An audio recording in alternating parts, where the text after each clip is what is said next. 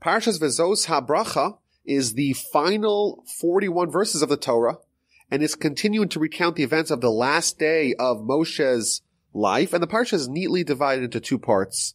First part is the final blessing that Moshe gives to the nation, each tribe, and the second part of the Parsha, on the end of the Torah, is the description of Moshe's death and his eulogy. Now, it's important to note that this Parsha is the only one that does not have a dedicated Shabbos to read it. Instead, it's read on Simchas Torah, on the festival. We read it, and then right away, we roll the Torah all the way back to the beginning of Genesis, to Parshas Parshas, and that really, I think, gets to a central Jewish idea that we're never really finished studying Torah.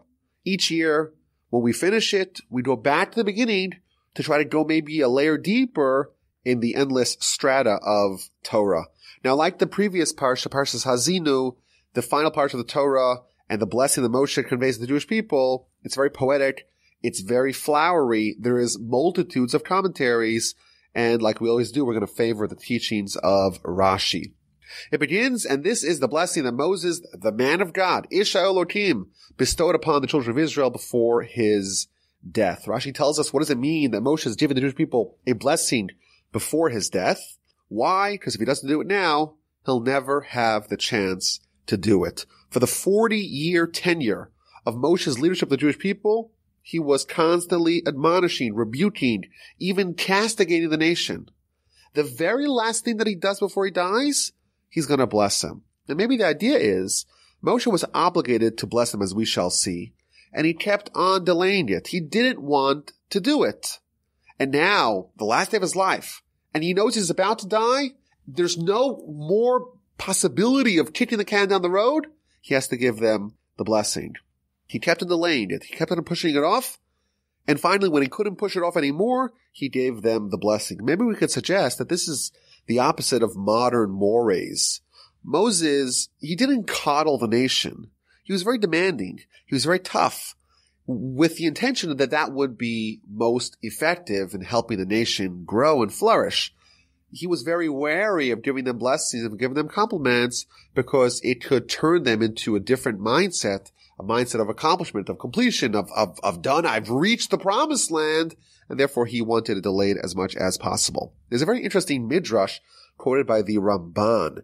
The Ramban quotes the midrash that says that when Jacob, in the end of the book of Genesis, when he was blessing his children before he passed, the verse in chapter 49, verse 28 says, and this is what their father spoke to them. And says the midrash that Moses begins his blessing with the same word, and this is the blessing that Moses conveys to the Jewish people. And the midrash tells us that when Jacob concluded his blessing, he told them, I'm stopping halfway. I'm not fully done the blessing, but you should know in the future, there's going to be a man who is like me. And he too is going to pick up right where I left off. I'm ending my blessing with the word and this, and he's going to begin his blessing with the same word, Vezos, and this. And Rashi later on actually tells us that the content of Moses' blessing were very similar to the blessings of Jacob. Jacob blessed each one of his children, and that was the individuals. At this juncture, at the end of Deuteronomy, that individual child has burgeoned into an entire tribe, and now Moshe is going to amplify the blessing given to the individual to the entire tribe that they spawned. And then, incidentally, we can point out that this is one of the many times that we see parallels between Moses and Jacob. For example, Rashi told us all the way at the beginning of Exodus that when Moses was looking for a spouse, he referred to Jacob's decision. When Jacob was looking for a spouse, he went to a well, and therefore Moses did the same. So that's one example of many where Moses modeled himself after Jacob. So how does the blessing begin? He said, Hashem came from Sinai, having shone forth to them from Seir, having appeared from Mount Paran, and then he approached with some of his holy myriads from his right hand. He presented the fiery Torah to them. So a very, again, poetic and flowery blessing. What exactly is going on? So Rashi tells us that before he begins to give the blessings to individual tribes, he wants to first begin with praising of God in a way that highlights the praise of the Jewish people. We know that when you pray, you begin by praising God, and only then do you start asking for your personal needs. Similarly, the blessing that Moshe is going to give the Jewish people is requesting that the Almighty watch over that particular tribe and let them accomplish their mission and their mandate. So it's prefaced with the praise of God. What is this praise? The praise is this unique relationship that the Almighty has with the Jewish people. And that, of course, was consummated at Sinai. At Sinai, the Jewish people came to God. God came to the Jewish people. God descended upon the mountain like a groom who's going out to greet his bride. And we know the Talmud tells us, in reference here by Rashi, that before God gave the Torah to the Jewish people, he offered it to all the other nations. He went to Seir. Seir is, of course, Esav. He offered them the Torah. They said they're not interested. Ishmael, that is Mount Paran. They too did not want it. The Ramban adds that this pattern followed all the nations, not just the Abrahamic ones. Every nation rejected Torah. And then God came to Israel with myriads of angels, and he gave them a Torah of fire from his right hand. And again, Rashi quotes the Talmud, a very deep idea, a very Kabbalistic idea, that the Torah always existed in the form of black fire written on top of white fire. What that means, of course, is a very advanced idea, but that's the Torah fire that existed prior in the heavenly realm, and God delivered it to us in a way that we can consume at Sinai. The Ramban understands this verse to reflect the closeness that the Almighty had with the nation with respect to making his presence among them and communicating to Moses. So God descended upon Sinai, and once he came to Sinai, so to speak, he left the heavenly realm and came to terra firma, started speaking to Moses. That closeness never ceased. And even though the fire and the presence of God left Mount Sinai, it went to the tent of meeting and ultimately into the tabernacle. And for 40 years, Moses was in constant communication with God, and God's presence was palpably felt within the tabernacle, and that was the portal where Moses would communicate to him. The verse continues, "Indeed, you love the tribes greatly, and all his holy ones were in your hands, for they planted themselves at your feet, bearing the yoke of your utterances." Rashi points out here that every tribe is called a nation. There's this idea that God harbors the souls of the righteous, and they're deserving of this closeness because of their commitment to Torah at the foot of the mountain. As we've spoken about in the past, the Talmud tells us that when God offered the Torah to the Jewish people, he took the mountain, turned it upside down, and threatened them. And that was the moment of decision that the nation said, we're interested, we're all in, we're accepting the Torah, and that's being invoked over here to highlight the merit of the Jewish people. Rashi offers a second explanation of what this means. And in the second explanation, when it talks about God loving the nation or the nations, it's not a reference to the Jewish nation or the Jewish tribes. Rather, it's a reference to the other nations, to the Gentiles. And the meaning behind it is that even at a time where God loves the Gentiles, loves the other nations, he shows, so to speak, a pleasant countenance to the other nations. And he allows them to do with the Jewish people as they see fit. Nevertheless, the righteous of the Jewish people, the good ones of the Jewish people, they cleave to God and they do not deviate from him, and you still preserve them. They accept the decrees foisted upon them with joy and with understanding. Even at a time when things are really bad for us, the righteous ones, they still stick with God. Verse 4, the Torah that Moses commanded us is the heritage of the congregation of Jacob. Incidentally, the Talmud tells us when a child matures to the degree that starts speaking, this verse, chapter 33, verse 4, that's the first words that the parents should train the child to say. Torah tziva lanu Moshe, morashati hilas Yaakov. Torah was commanded us by Moses. It is the heritage of the congregation of Israel. Meaning, says Rashi, that this is our heritage. We're going to cleave to it. We're going to seize it with an S, and we're not going to abandon it. The Ramban, very interesting Ramban here, but the Ramban points out that it doesn't say the house of Jacob. It doesn't say the progeny of Jacob. It says the congregation of Jacob. This special union that our nation has forged with God, it's not a matter of something hereditary. It's not even the house of Jacob. It's the community, the congregation of Jacob, meaning that if someone's not part of that, they can still join. And this is hinting, says the Ramban, that there's going to be converts who are going to join the house of Israel, the congregation of Israel, and they're going to be part of the expanded people, and therefore uses a more inclusive term, the congregation of Israel.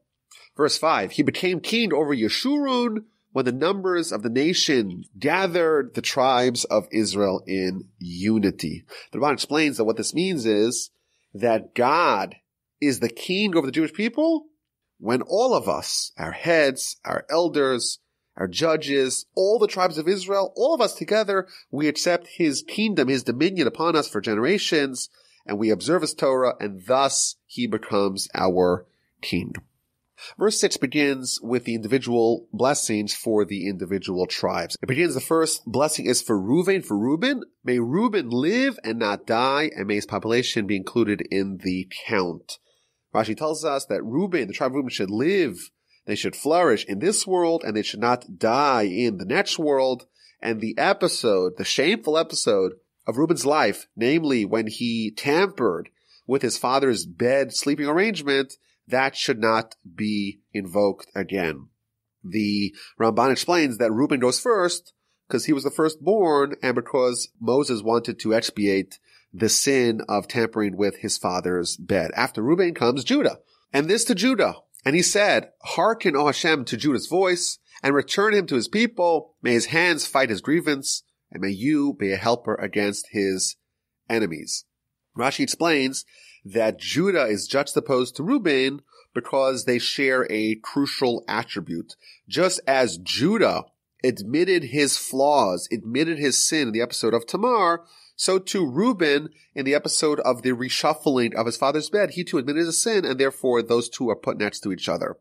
The Ramban, he says that the reason why Judah is blessed next, even though he has two older brothers that are going to be leapfrogged over here, it's because when the nation had to go to war, the first one to sign up their militia to go wage war to conquer the land of Canaan, it was the tribe of Judah, and thus he became the representative of the Jewish people, and therefore the blessing to Judah incorporates really everyone. Hear his voice, says Rashi, that's a reference to the kings of Judah. When they pray, you should listen to them, let them be victorious in war, let them return home in peace. The next tribe is Levi. Of Levi he said, your Tumim and your Urim befit your devout one, whom you tested at Massa, and whom you challenged at the waters of Meribah. Levi, he neighbored Judah in the encampment, and therefore there is a connection between the preceding tribe and Levi. And Rashi points out this is not speaking to Levi, but rather speaking about the tribe of Levi. And it was praising Levi that the role that they have as the leaders of the Jewish people, as the clergy of the Jewish people, is justly theirs. They, unlike the rest of the tribes, they didn't test God. Alternatively, Ibn Ezra explains that they withstood every test with the sole exception of the waters of Meribah. And it continues to praise the tribe of Levi. The one who said of his father and mother, I have not favored him. His brothers he did not give recognition, and his children he did not know. For they, the Levites, have observed your word, and your covenant they preserved. Rashi explains that this is a reference to the aftermath of the sin of the golden calf. Moses made a call, who is to God? Come join me. And the entire tribe of Levi, they came, they grabbed their weapons, and they avenged God by killing all the participants of the sin of the golden calf, even if they were close relatives. In addition, they preserved the covenant of God. They were the only tribe to circumcise in the wilderness. The Talmud explains that in the wilderness, the conditions were such that it was deemed to be unsafe, dangerous to circumcise young boys, and thus The rest of the tribe said, we're not going to circumcise our boys, but the tribe of Levi, they preserved the covenant of God. They took the risk, and therefore they are praised for their commitment, their stalwart commitment to God by circumcising their children in the wilderness. And as a result, they are worthy of having all the leadership positions that they are given. They should teach the ordinances to Jacob. They shall place incense before your presence. They should do burnt offerings on your altar. Bless, O Hashem, his resources and favor the work of his hands. Smash the loins of his foes and his enemies, that they may not rise. Bless their warriors. Don't allow them to be diminished because of their holy work. Of course, we know the episode of the sons of Aaron, that the Levites and the Kohanim from the tribe of Levi, they engage in perilous, sometimes dangerous work in the tabernacle. And this is a prayer, explains the Ramban, to not allow them to suffer because of their holy work. In addition, it's also a blessing to quash anyone who questions the primacy of the Kohanic tribe. After the tribe of Levi comes the tribe of Benjamin. Of Benjamin, he said, may Hashem's beloved dwell securely by him. He hovers over him all day long and rests between his shoulders. Rashi explains that the tribe of Benjamin, they were apportioned the plot of land that's going to include Jerusalem, and this is a reference to that. And because the tribe of Joseph, they had the plot of land that included the site of Shiloh, which was the home to the tabernacle for 369 years, but because Jerusalem, where the permanent temple was built, is greater than Shiloh, where the temporary temple was built, therefore Benjamin comes before Judah in the blessing. Now there's an interesting Rashi here that says, what does it mean that God's dwelling place, i.e. the temple, rests between his shoulders? It says that really the place where the temple was built, there was one spot that was slightly taller, but the between the shoulders is more beautiful than the shoulders. I don't know exactly what that means, but there's an interesting Rashi there. Now the Ramban here, the Ramban references the three temples. There's three clauses in this blessing to Benjamin. The first one, may Hashem's beloved dwell securely by him. That's a reference to the first temple. The second temple, where God's hovering over it, i.e. the presence of God is not as secure, so to speak, in the temple. That's a reference to the second temple. And finally, and rest between his shoulders, that is a reference to the third temple, the pending temple, where Jerusalem will be rendered a chair for God, a throne for God, i.e. it's going to be the time of Messiah and the time of completion. Joseph is given a very long blessing, which hints at the tremendous bountiful land that he was given. Of Joseph, he said, blessed by Hashem is his land, with the heavenly bounty of dew, and with the deep waters crouching below, with the bounty of his son's crops. And Rashi explains each one of these citations, what it means. A sovereignty is his, Ach-like one, majesty is his, and his glory will be like the horns of the Re'emim. With them shall he gore nations together to the ends of the land. They are the myriads of Ephraim and the thousands of Manasseh. Rashi explains that these are references to Joshua, who descended from Joseph, and Gideon as well. These were great leaders of the Jewish people, and they engaged in the wars of God, and myriads of their enemies were destroyed by Ephraim, and thousands by the descendants of Manasseh. After Joseph comes Zevulun and Issachar. These two were brothers and partners. And even though Issachar was older, here in the blessing, Zevulun is given primacy. Of Zebulun it said, rejoice, O Zebulun, in your excursions, and Yisachar in your tent. Rashi explains that these two brothers had a special arrangement. Zebulun was the businessman, he was the merchant, and he would go on these long business excursions, whereas his brother, his partner, Yisachar, would remain in the tent studying Torah. This is the famous Yisachar-Zebulun agreement, where half of the income, of the financial income, that Zevulun got was given to Yisachar, and half of Yisachar's Torah was given to Zevulun. And because Yisachar cannot study Torah without the business activities of Zevulun. Therefore, Zevulun is given primacy, and he is mentioned in this verse before his older brother Yisachar. The tribes will assemble at the mount. There will slaughter offerings of righteousness.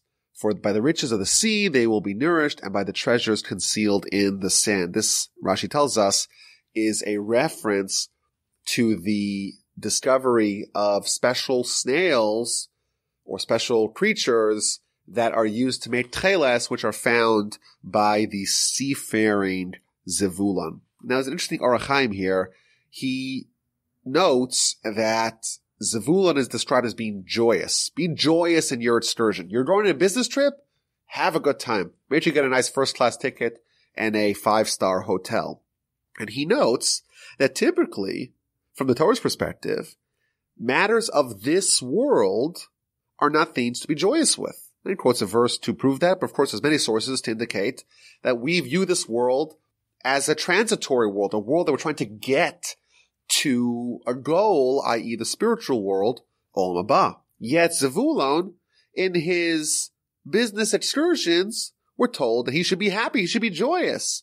And the answer is, because Zevulun, he is engaging in the holy pursuit of supporting the Torah scholar, supporting Yisachar.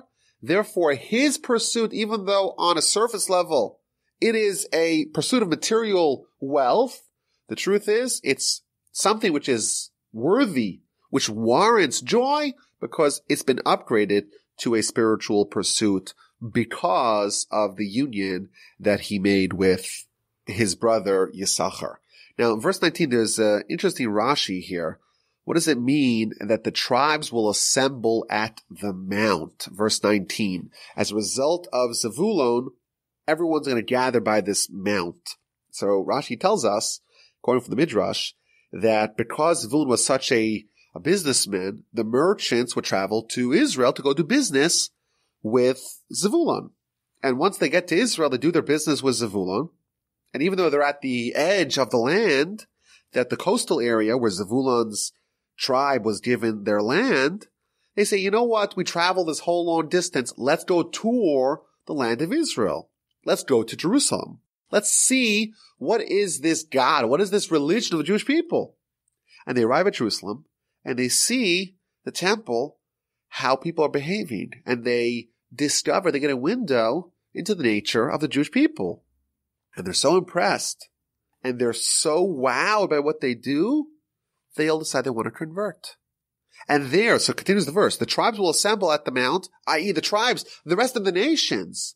They're going to come to the mount, i.e. Mount Moriah, to Jerusalem. There they will slaughter the offerings of righteousness. They're going to be so moved by their experience, they're going to have the desire to cleave to this nation and to convert. Very interesting. The next tribe that is blessed by Moses is the tribe of Gad. Of Gad he said, blessed is he who broadens Gad. He dwells like a lion, tearing off arm and even head. So Rashi explains this is a reference to the size of the portion of Gad and the strength of her fighters.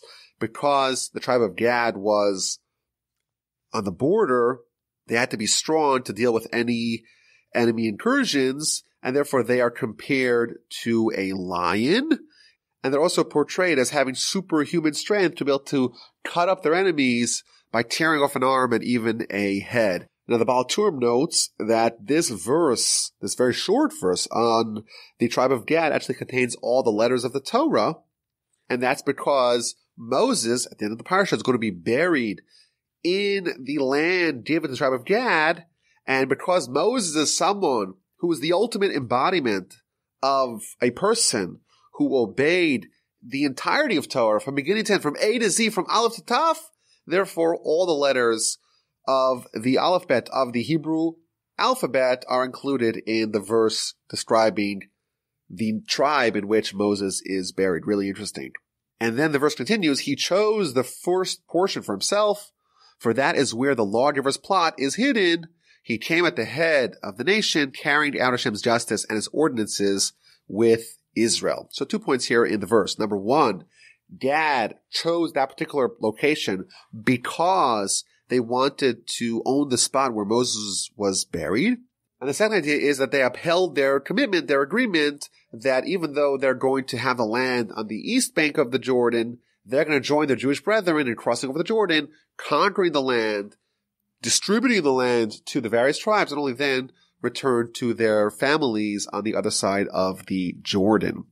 Now, it's a very interesting idea here that Rashi tells us, that the verse tells us, that the reason why the tribe of Gad wanted that location was because that's where Moses was going to be buried. The problem is that in the book of Numbers, it's quite clear that they wanted the east bank of the Jordan as grazing area for their sheep and for their cattle. So what's this idea? They wanted Moses. So which one is it? Did they want the land because Moses was going to be buried there? Or did they want the land because it was suitable for their sheep and their flock? So there's a Hasidic idea here that in the book of Numbers, it says that they wanted to have that land because they told Moses, their rationale was that they have mikne rav, which could mean lots of sheep. But if you read it in a creative way, it could also be interpreted as mikne rav. They wanted to acquire a rav, a rabbi, which is an interesting Hasidic idea. Maybe the alternative answer is that initially they wanted it because it was a great spot for grazing, but then when they discovered that Moses was going to be buried there, they reformatted, they repurposed the reason why they wanted that particular portion of land. Now they really wanted it for the other reason. The next tribe is the tribe of Dan. Dan is compared again to a lion. Rashi tells us he too was on the border, and therefore he was encouraged and given the strength to deal with the threats on the border. Naphtali is satiated with favor. He was filled with Hashem's blessings. Go possess the sea and its south shore. So Rashi understands this simply, that his land was full of everything and its inhabitants had everything that they desired. The Ramban quotes an interesting midrash.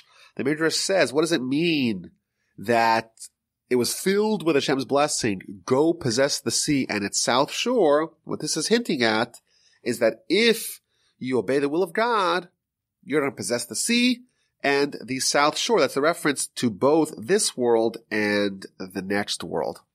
The next tribe is the tribe of Asher. It's going to be the last tribe that's given a blessing from Moses. Of Asher, he said, the most blessed of children is Asher. He shall be pleasing to his brothers and dip his feet in oil. Rashi tells us right away that he doesn't really know exactly how Asher is being blessed with his children, but he does add that the daughters from the tribe of Asher would marry the high priest, and the land is also replete with oil. There's an interesting Baal HaTurim here. The Baal HaTurim says that the brothers of Asher, the sons of Jacob, they suspected that Asher betrayed their trust. Because when the brothers sold Joseph as a slave, they made a pact within them that no one's going to reveal what happened to Joseph, his whereabouts, what the brothers did. No one's going to tell that to Jacob. Now, incidentally, the book of Genesis, maybe you'll recall, even Isaac knew about it. He didn't tell Jacob. Even God, of course, knew about it. And even God felt obligated by this pact, and he too did not reveal it to Jacob. However, there was someone who did.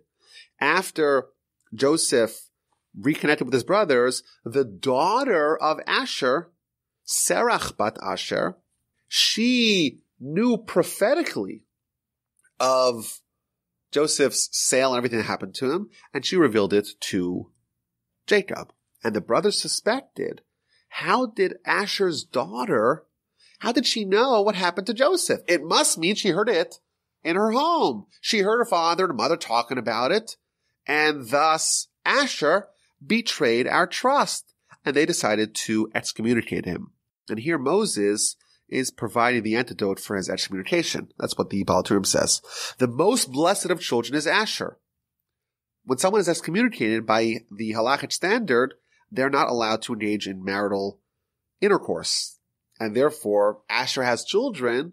Are those children legitimate? So what does Moses do? he says, blessed is their children. The brothers and the rest of the tribes, they were distant from Asher. They said, hey, he's someone who betrayed our trust. And therefore, in order to restore the closeness between Asher and his brothers, Moses continued, he shall be pleasing to his brothers. When someone is excommunicated, they're not allowed to smear themselves with oil.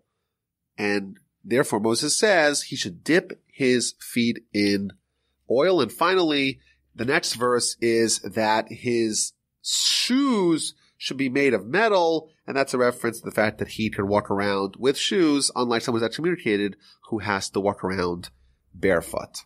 Okay, so that's the end of the blessings that Moses gives to the tribes of Israel. Now, you may have noticed that there was one tribe that was omitted, namely the tribe of Shimon.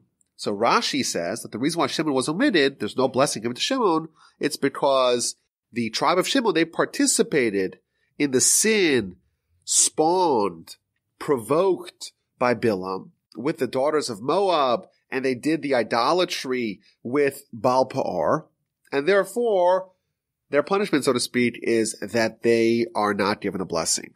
The Ramban does not like this interpretation of Rashi for a variety of reasons. Number one, he says, well, lots of tribes participated in that sin. In addition, the people who participated, they already died. So the people who survived, the people who are around here are ones who obviously, by definition, did not participate in that sin. So why should they suffer? And he asks in general, like, why is Moses erasing a whole tribe? And he also notes that, the whole nation participated in the sin of the golden calf, but they were forgiven. So there's this concept of repentance, of forgiveness, of expiation. So why is that sin, the sin of Baal Peor, why is that lingering with the tribe of Shimon? And therefore the Ramban proposes a different reason as to why the tribe of Shimon was excluded. And he starts off with a principle. The principle is that whenever we're discussing the tribes of Israel, the number can never be more than 12. It's always got to be 12. There's 12 months, and there's 12 constellation signs, and 12 is the number which is always associated with tribes of Israel. There's always got to be 12. The problem is that there's really 13, because Joseph was split into two, and therefore you have a 13th tribe in Ephraim and Manasseh. And therefore, when Moses was blessing the tribes of Israel, he had to disinclude at least one of them. So typically, either Joseph is included or Levi is disincluded, but for various reasons, Moses wanted to mention both Ephraim and Manasseh and the tribe of Levi. Therefore, he had to disinclude a different tribe, and it couldn't be the usual suspects. And therefore, the tribe of Shimon was chosen for a few reasons. Number one, Shimon was a very small tribe. And number two, they were dispersed throughout the rest of the tribes. And therefore, they're going to absorb the blessing of the tribe in which they're going to be located. And that's the idea. The idea is that Shimon did get a blessing. They weren't cut out of this blessing of Moses. It's just they got it via the host tribe in which whatever Shimonite is located in that particular tribe, he absorbs that blessing. After Moses concludes blessing the tribes individually, he begins to address the nation as a whole. And he tells them, there is none like God, O Yeshurun. He rides across heaven to help you, and in his majesty through upper heights. That is the abode of God immemorial, and below are the world's mighty ones. He drove the enemy away from before you, and he said, destroy. Thus Israel shall dwell secure, solitary. Rashi tells us that because God is with us, even when we're alone, we have our protection. Fortunate are you, O Israel. Praiseworthy are you, O Israel. Ashrecha Yisrael. Who is like you, O people, delivered by Hashem, the shield of your help? Who is the sword of your grandeur? Your foes will try to deceive you, but you will trample their haughty ones. Thus concludes the blessings of Moses. Chapter 34, the final chapter of the Torah, is the description of the death and the burial and the eulogy of Moses. Now, there's a very big discussion here as to who was the author, who was the scribe of the final chapter of the Torah.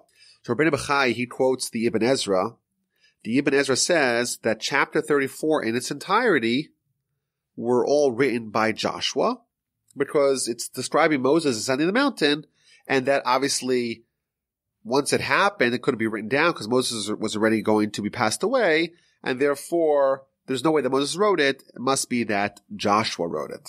Now, Rabbeinu Bachai does not like that. Rather, he explains, based upon the Talmud, that it's possible that Moses wrote the entire Torah from beginning to end, but because he wrote it prophetically, it can also be written before the events that it's describing actually transpired. And he actually gives examples in the Torah where it describes predictions in the future, and even though they haven't happened at that juncture, they're still described as if they happened in the past. So we'll see more about that in just a little bit. So what happens here in chapter 34, the final chapter of the Torah? Moses ascended from the plains of Moab to Har Nevot, Mount Nebo, to the summit of the cliff that faces Jericho, and Hashem showed him the entire land. Rashi tells us that this is not just the physical land, the territory of the land of Israel, but the history of the land. What happens to it in peace? What happens to it in war? Who are the oppressors that are going to oppress it? And the various different people that it's describing here, these are events in the future history of the Jewish people. So the verse says, he showed Moses the Gilead as far as Dan. That is a reference to the time, the book of Judges, where the members of the tribe of Dan, they made an idol and they started worshiping it. And he also showed that the great Shimshon, Samson, is going to come out of the tribe of Dan. All of Naphtali, the land of Ephraim and Manasseh, the entire land of Judah, as far as the western sea. That's a reference to Joshua in his wars with the kings of Canaan. That's a reference to Gideon, the judge, in his wars with Midian and Amalek. The kings of Judah, of course, that's a description of the kings from the house of David. As far as the western sea, Rashi tells us that that's a reference to the very end of history, every event that's going to happen to the Jewish people until the resurrection of the dead. And the verse continues that Moses was shown the Negev, the plain, the valley of Jericho, the city of date palms, as far as Zoar. Rashi again explains that all the things that it's hinting at, Solomon making the vessels of the temple. And finally, and Hashem said to him, this is the land which I swore to Abraham, to Isaac, and to Jacob, saying, I will give it to your offspring. I have let you see it with your own eyes, but you shall not cross it over. Rashi tells us this is reference to a conversation that Moses is going to have with Abraham.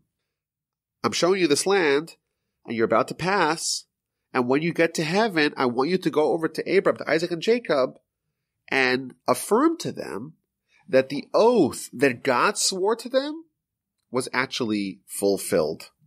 And therefore, the reason why I'm showing you the land is because I want you to go tell Abraham that indeed God kept his word.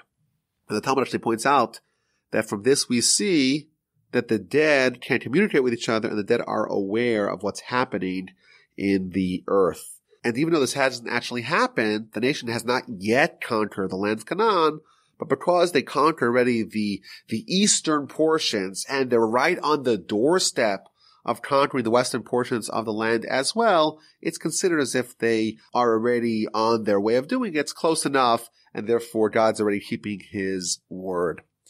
Verse 5, so Moses, servant of God, died there in the land of Moab.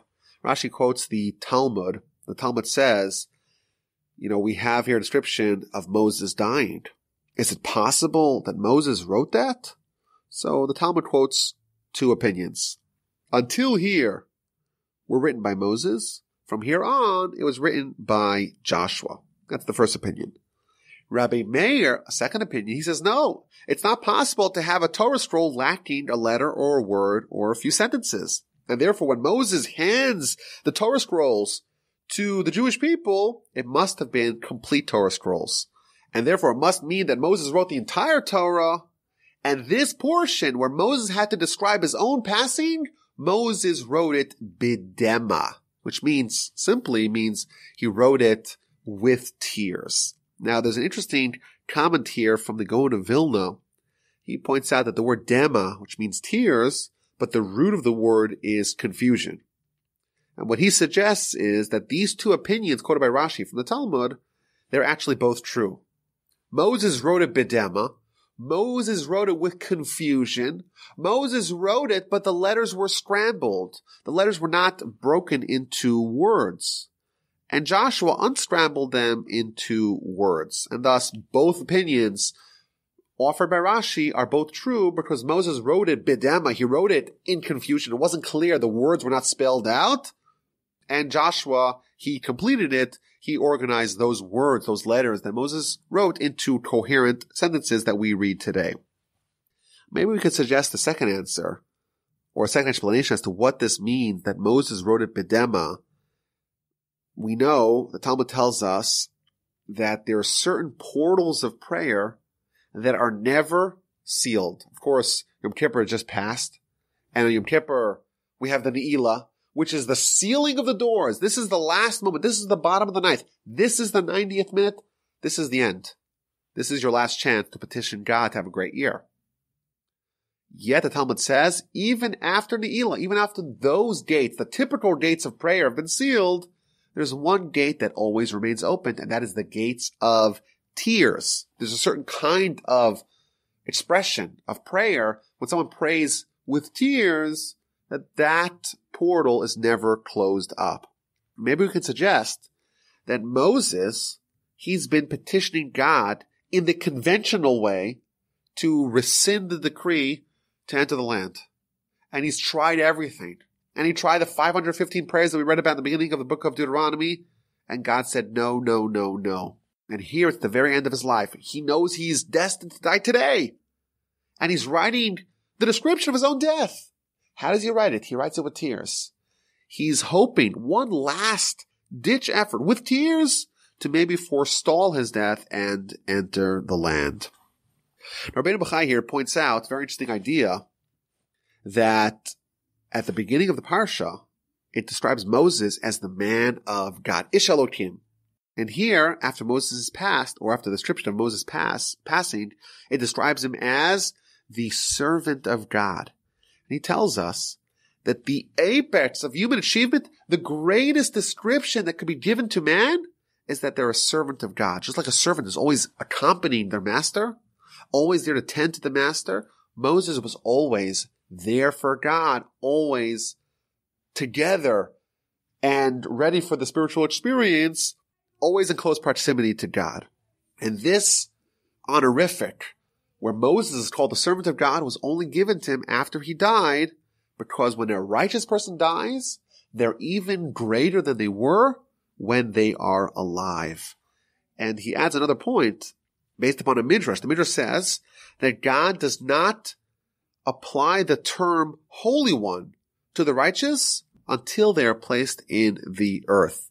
Why? Because until someone's dead, until they've passed, until the Yetzer Hara has been taken away from them, God does not trust them, because who knows, maybe they will still go astray. Now, with respect to the passing of Moses, there's a very long and very powerful and evocative midrash about the death of Moses. It begins by talking about how God wanted to take away Moses' soul and sent a variety of angels to try to extract Moses' soul, and Moses fended them off. And then God himself said, I'm going to go take Moses' soul. I'm going to bring about the death of Moses. And God calls out to the soul of Moses, and he says to the soul, my daughter, I have placed you in the body of Moses for the past 120 years. Come out. Don't delay. It is your time now for you to come and to be elevated to heaven. And she responded, the soul responded to God, I know that you are the God of all the spirits, and all the souls are in your hand. And I know that you placed me and formed me in the body of Moses. Is there a holier body? Is there a better place to be than in the body of Moses? In Moses' body in which no worms and no maggots appeared forever? There's never been flies buzzing upon him? I don't want to leave. There's no better place for me to be than in the body of Moses.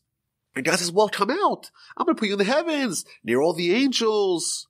I'll put you right underneath the throne of glory, by the seraphim, the Ophanim, all the other angels? And the soul again responded, there's no better place, even next to the angels, than the body of Moses. And it continues that at that time, God, in this very high way, the greatest kind of death possible, took out the soul, and everyone was crying. And again, this is a very advanced midrash, but the angels were crying, and God was crying, and the earth was crying, and the order of Genesis was crying, the moon, the stars, the sun, all the galaxies were crying, all of Israel was crying. There's a very powerful, very evocative midrash here about the death of Moses. I advise people to read it. It's a very powerful description of what's happening over here. So he buried him in the depression in the land of Moab, opposite Baal Peor, and no one knows his burial place till this day. Rashi offers two explanations as to who buried Moses. According to one, God buried Moses. Alternatively, Moses buried himself. Moses was someone who conquered death, and thus, normally when someone dies, they have to have someone else bury them. Moses was able to bury himself because he was above that. He became like an angel even in his lifetime. No one knows where he is buried. The Talmud tells us that the Romans tried to discover where Moses was buried. So they sent a message to the garrison who was in charge of that particular location, find for us the burial place of Moses. So they went to the top of the mountain, and it looked like it was below them. They went to the bottom of the mountain, and it looked like it was above them. They split up into two groups. The ones who were up thought it was down, and the one who were down thought it was up, to fulfill this verse, chapter 34, verse 6, that no one can know where he is buried. And the Torah transitions here to describe the eulogy of Moses. Moses was 120 years old when he died. His eyes had not dimmed. His vigor was not diminished. The children of Israel bewailed Moses in the plains of Moab for 30 days. Joshua, the son of Nun, was filled with the spirit of wisdom because Moses had laid his hands upon him, and the children of Israel obeyed him and did as Hashem commanded Moses. Never again has there arisen in Israel a prophet like Moses, whom God has known face to face. The level of prophecy of Moses was unparalleled by any other prophet amongst the Jewish people. Talmud points out that it's only amongst the Jewish people that there cannot be anyone like Moses, but amongst the nations, there was one candidate that rivaled Moses, namely that was Bilam. Never again has there arisen in Israel a prophet like Moses, whom Hashem had known face to face, as evidenced by all the signs and wonders that Hashem sent him to perform in the land of Egypt against Pharaoh and all his courtiers and his land, and by all the strong hand and awesome power that Moses performed before the eyes of all of Israel. Rashi describes what each one of these descriptions mean. What does it mean? The strong hand? That he received the tablets of the Torah in his hand. There's two amazing insights that I saw from the Talmud. Number one, that Moses extracted the Torah, i.e. the tablets, from God. At the time the Jewish people were doing the sin of the golden calf, God wanted to withhold the tablets from Moses, and Moses, using his strong hand, he was able to almost grab it from God, and that's why he's being praised with his strong hand. And then on the flip side, the Talmud also says that when he got there, he got to the bottom, and he sees the sin of the golden calf, and he realizes, how can I bring these tablets etched, inscribed by the finger of God, that talk about not having another God before me? And here you see the people, they're dancing in front of the golden calf. It would be fatal for me to have the nation behaving in this way, juxtaposed in the same proximity of the tablets written by God saying not to do that. And therefore Moses shattered it. But the elders, they didn't want him to shatter it. And they tried to grab it out of his hands. And again, Moshe, with his strong hand, was able to overwhelm them and was able to shatter the tablets of God before the eyes of all of Israel. And this is the very last thing that the Torah tells us about Moses. He had this ultimate display of selfless leadership. He was willing to forfeit the tablets of God. Is there any greater achievement than a man ascending to heaven, being able to engage and negotiate and contend and overwhelm the angels, and to come back down to earth bearing tablets created by God, inscribed by God? There's no greater achievement.